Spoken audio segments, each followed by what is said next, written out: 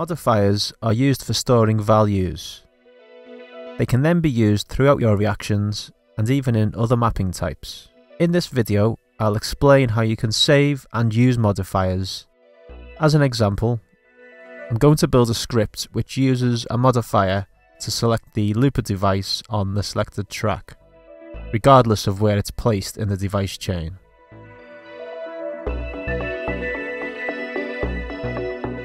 Each track in my Ableton session has a looper device. As you can see, the looper is located at different positions in the device chain on each track. So I need a way to dynamically find and save the position number of the looper each time I change the selected track. To do this, I'm going to add a reaction in my script which saves the looper's position number to a modifier. I'll first add the listener selected track has changed.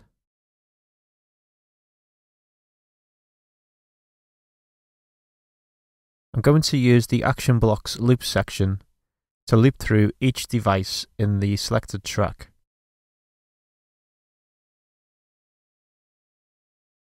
To do this, I'll select devices. And in the path menu, choose selected track. If you're unsure about how to use the loop section, watch our tutorial on lists and loops. I'm going to output each device's name.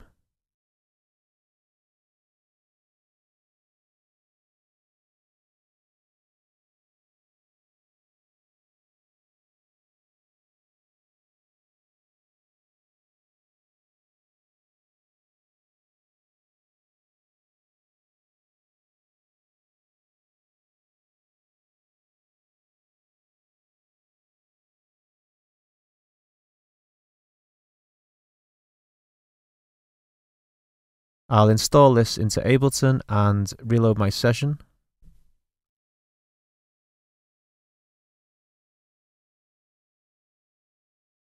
Whenever I change the selected track, all device names in that track are output to the log. I'm only interested in the looper device, so I'll add a condition. And in here, I want to check if each device's name is looper.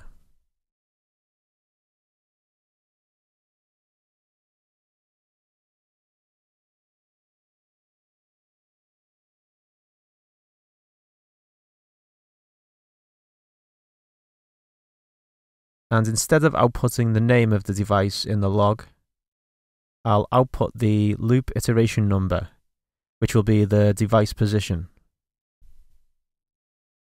I'll install this into Ableton and reload my session.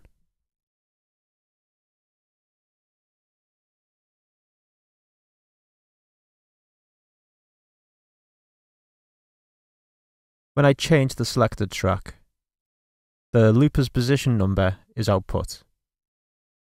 Note that the position number starts from 0.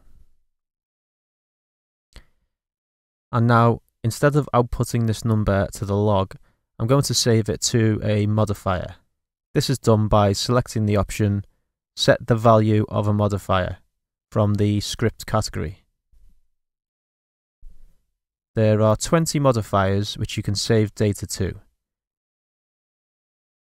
I'm going to save to modifier M1.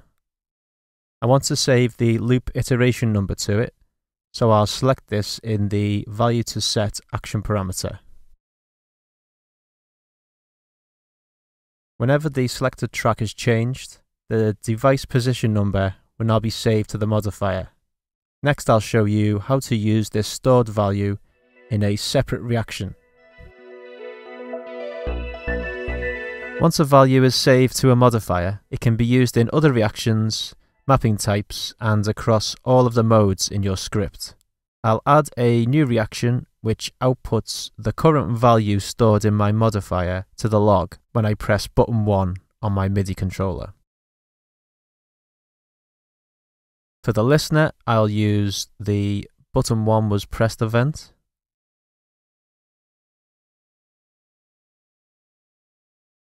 In the Action Blocks Action section, I'll display a value in the CSS log. And for the Value to Display option, I'll select the M1 modifier from Script Modifiers. I'll now install this into Ableton and refresh my session. And now, when I change the selected track and click button 1 on my MIDI controller, the position of the looper device on that track is output to the log.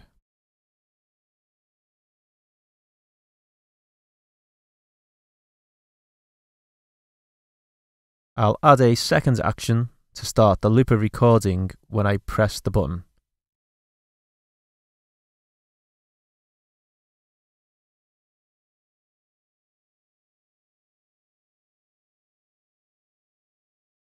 In the path menu, I need to use the selected track.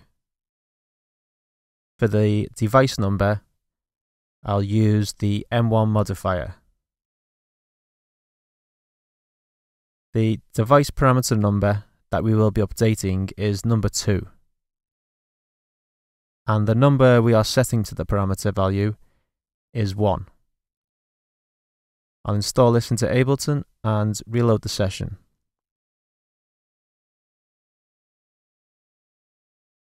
And now, when I select a track and press button 1 on my MIDI controller, the looper device on the selected track will start recording, regardless of its position in the device chain.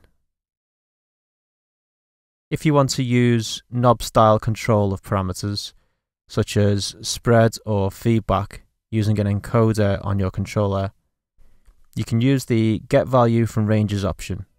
See our tutorial on using this option for more details. Modifiers can be used in other mapping types. Instead of controlling the looper device parameters from a reaction, I'll use the value of the modifier in a device selector mapping type. I need to add the mapping types to my script, so I'll add a track selector and choose Selected Track for the type. Then add a device selector inside. In here is a Use Modifier checkbox. Clicking it brings up all of the available modifiers. I'll select M1. Then inside the device selector, I just need to add a parameter bank. I'm going to use button 2 to start the looper recording. Setting the maximum to 1% will start the looper recording. Parameter 2 will control the feedback. I'll set this to use encoder 2 on the MIDI controller. And then I'll install this into Ableton and reload the session.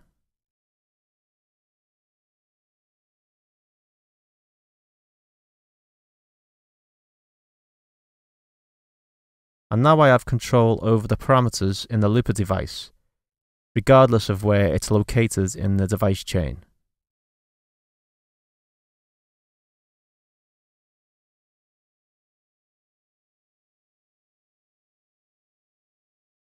The Use Modifier option is available in the following mapping types.